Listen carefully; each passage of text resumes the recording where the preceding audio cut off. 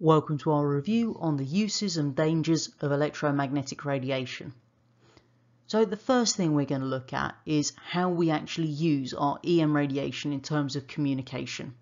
So I've put our little diagram of the EM spectrum back on the right just as that constant reminder of what's actually involved in it. So the first one we're going to consider are microwaves, which you can see second in from the left there. Now, we'll use microwaves in mobile phones, satellite communication, Wi-Fi, Bluetooth. All of those rely on microwaves being transmitted from the source to something that's going to receive them. Next one, the radio waves on the far left-hand end there.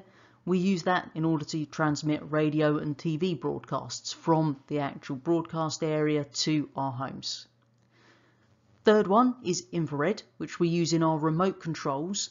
And what happens there is when you push a button to turn the volume up, then it sends a pulse of infrared radiation. Now, if you push the volume up button, you get a certain sequence of pulses. If you push volume down, it's a different sequence. And the TV decodes that and works out what it is you're telling it to do. We also use infrared in optic fibers to send information. Last one that we'll use for communication is good old visible light. So what you'll find is we can actually use visible light to send Morse code messages between the ships. Another key use that we've got for our electromagnetic radiation is to transfer energy. So one of the examples of this is the microwave oven that you've probably got at home. So microwave ovens, as the name suggests, emit microwaves. Now, microwaves are absorbed by fat and water in food. And the key thing about them is they're actually able to penetrate a couple of centimetres into the food and be absorbed by all the particles in those first couple of centimetres all the way around. Then the energy from those first couple of centimetres are transferred all the way through to the middle by conduction. So because it's penetrating a couple of centimetres in and being absorbed by the fat and water there, then it's going to cook the food quite quickly. The other way that we can cook food is in our conventional oven, which are the ones that you typically have just built into your house. Now, these rely on infrared, same thing that you get in toasters and grills. The key difference between our microwaves and infrared is that infrared is only absorbed by the particles on the very surface of the food. From that point, the energy's got to be transferred via conduction to cook the rest of the food. So obviously that means our conventional ovens are going to be much slower at cooking food than microwaves because the infrared's only absorbed on the very outermost surface, whereas microwaves are absorbed by the first couple of centimetres all the way around. So it's going to be quicker to transfer the energy all the way through the food. Another use of our EM radiation is when we're actually using things like CDs, DVDs, Blu-rays, etc. And they use visible light in the form of a laser to read the disc.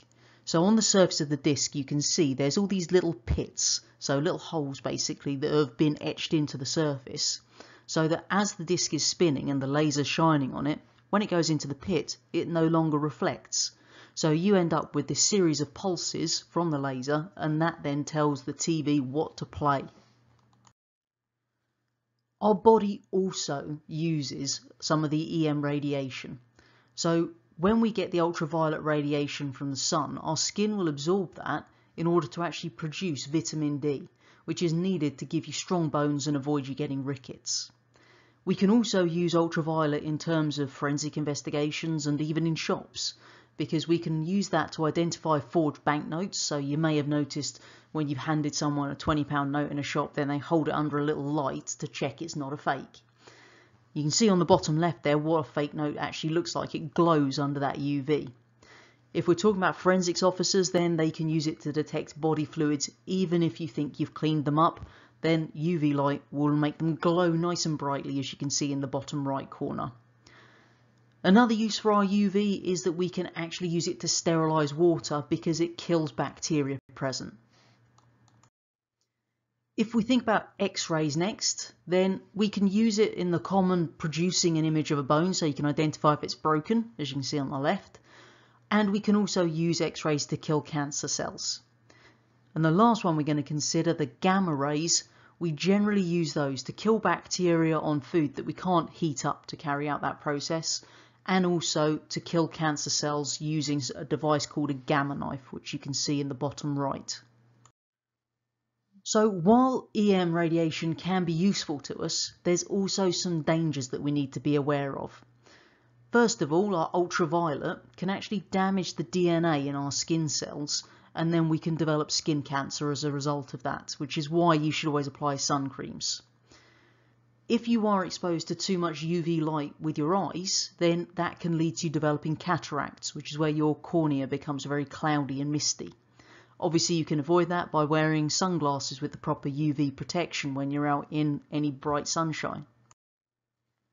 And while we mentioned the fact that X-rays are really useful to us in diagnosing if you've broken bones and what the break actually looks like, then X-rays can damage cells and cause cancer as well, which is why they'll check how many X-rays you've had in a certain time. The person who takes your X-ray in hospital is called a radiographer, and you may have noticed if you've had an X-ray, then they don't stand right next to you throughout the whole thing. They get you all set up and then they either stand behind a big LED screen or they leave the room. And the whole idea behind that is to reduce their exposure to the X-rays. Another thing they'll do is they'll have a special badge that they wear that actually changes when the safe exposure limit's been reached as a warning to them that they shouldn't be in there anymore. Obviously, if we're using gamma rays, then the big danger there is that they can also kill or damage healthy cells in the body as well. So while we do use them to kill cancerous cells, they can kill our healthy cells too. Hopefully at the end of this video you can now describe some of the uses of the waves in different regions of our EM spectrum, and you can also describe which waves are dangerous and why.